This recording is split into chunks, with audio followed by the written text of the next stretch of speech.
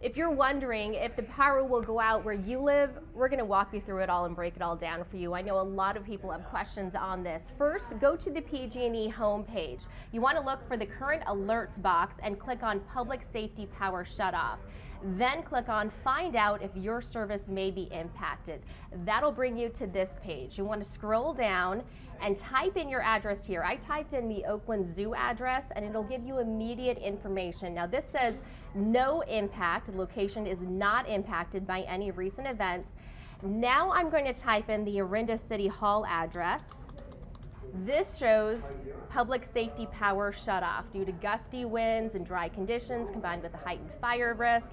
PG&E may need to turn off power for public service at this address in the next 24 to 36 hours.